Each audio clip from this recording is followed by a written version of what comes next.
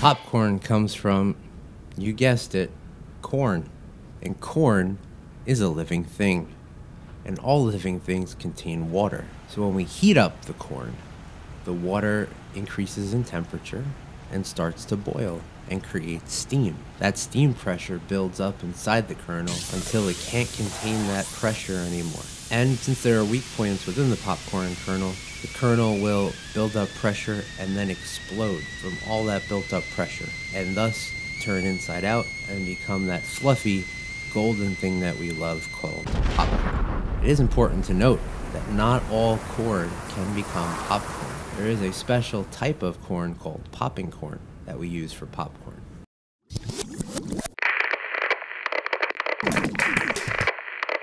Here are some of the materials that we're going to be using for today's lab. We need a balance, an Erlenmeyer flask, tongs, foil, and remember the foil is made of aluminum, not tin. There is a difference. Tin will actually break apart in your hand. And we're going to need a hot plate,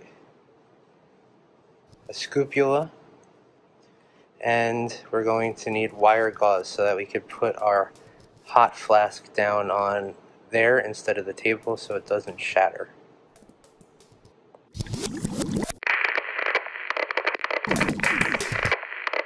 Thing is, we're going to need to start up our balance. First we make sure that it's plugged in, that the electricity is on, and we also want to make sure that the red reset button is pushed in, because sometimes when your balance will not turn on, it's because somebody has hit the test button or it has actually popped out.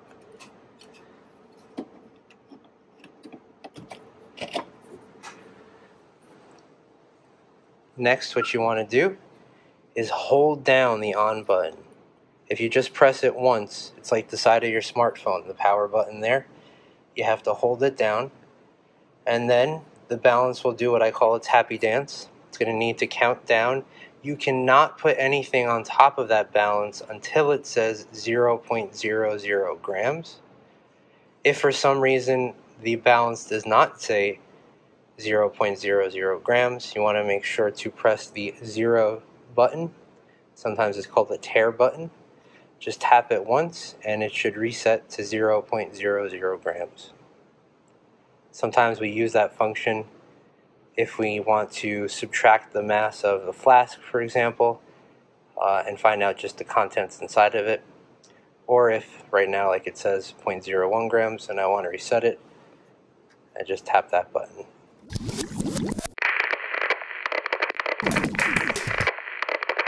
First, we're going to need to find out the mass of our empty flask. So, put that on there. That is a 250 milliliter Erlenmeyer flask, but its mass empty is 106.35 grams. That's important because I'm going to need to subtract that mass from anything else that I put on there with that, because we only care about what's going inside of that. Sometimes you'll see the last number on there waver a bit on your balance, and that's usually because of the air vents and the air circulating in the room, and that will cause that last number to fluctuate a little bit. But whatever number it stays on, that's the one we're using. So now I'm going to put in 2 kernels. I'm going to be careful not to touch them with my hands so that the oils from my hands affect the experiment. So in order to do that, I just made sure that I used my scoopula to scoop out the kernels. Make your observations on what the popcorn looks like beforehand. We always want to make sure we're using our senses. What does it look like? What's the shape? What's the color? Describe it as if no one has ever seen a popcorn kernel before. And then I'm just going to place it in my flask. And we're going to record the mass of the flask and the 2 kernels.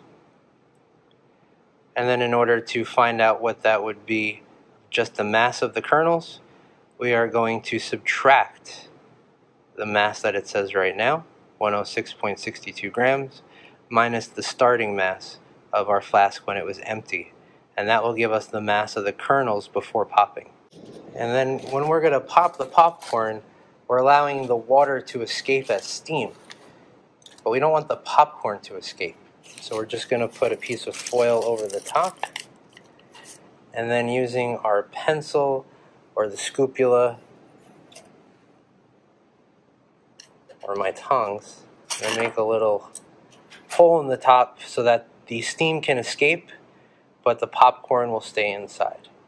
It's important that after the popcorn pops and we take the mass, that we take the foil off, since the foil was not part of my original mass when we took the mass of the flask empty. The green light tells us that there is power, and we're just going to turn on the hot plate to its hottest setting, especially at first to get it warmed up as fast as possible.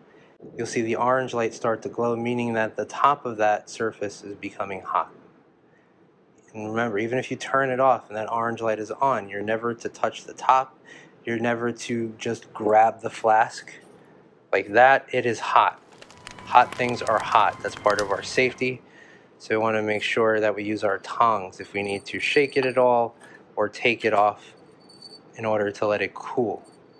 But right now I'm just going to let it heat up and pop, and every once in a while stir it a little bit so that it doesn't get scorched or stuck in one place.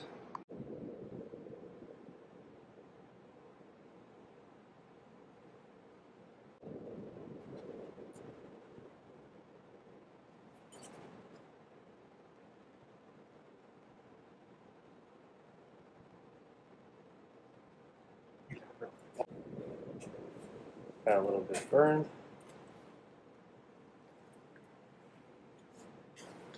And there goes the other one. So now I'm just going to take this off. And we're going to let it cool down on the side before I take the mass. Alright, so make your observations about what the popcorn looks like right now. And then we're going to take the mass of it. Just have to make sure that my balance reads 0.00 grams. And now we're just going to take, with using our tongs, just because it still might be warm, but I should be able to pick it up after letting it cool. And I'm going to place it on here. And that is the mass of the flask plus the popcorn. This is after popping. Notice how we've lost mass compared to when we started. And that's because water has escaped as steam.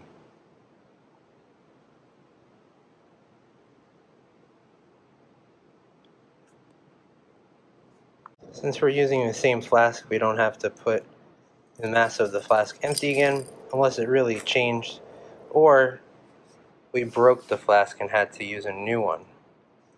So there's the mass of your flask with 4 kernels.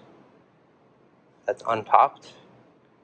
And we're going to heat it up like last time, shake it around a little more so it doesn't burn, and record the mass of the popcorn afterwards. Here's 4 kernels.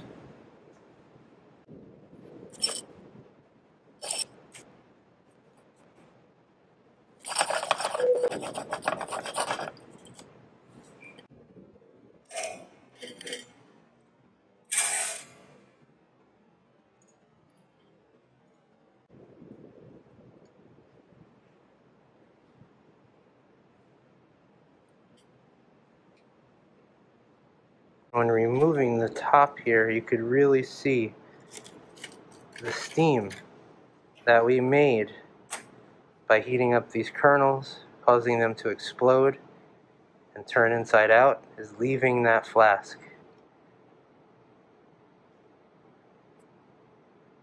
Oh no!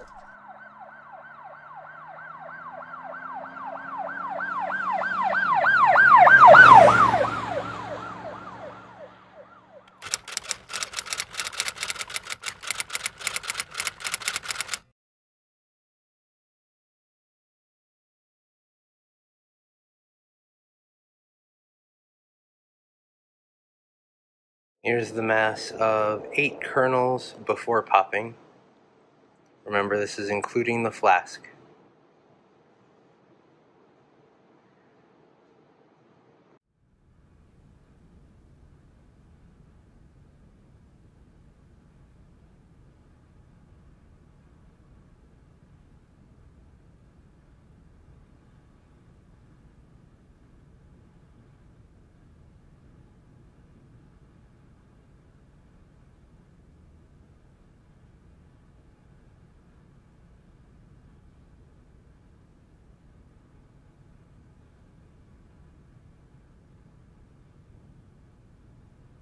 This is the mass of 8 kernels after popping.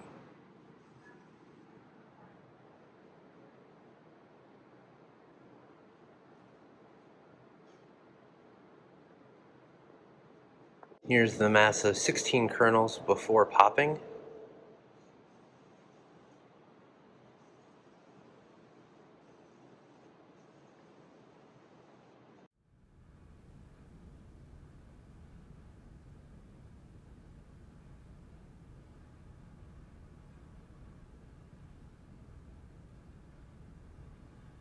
Here's the mass of 16 kernels after popping.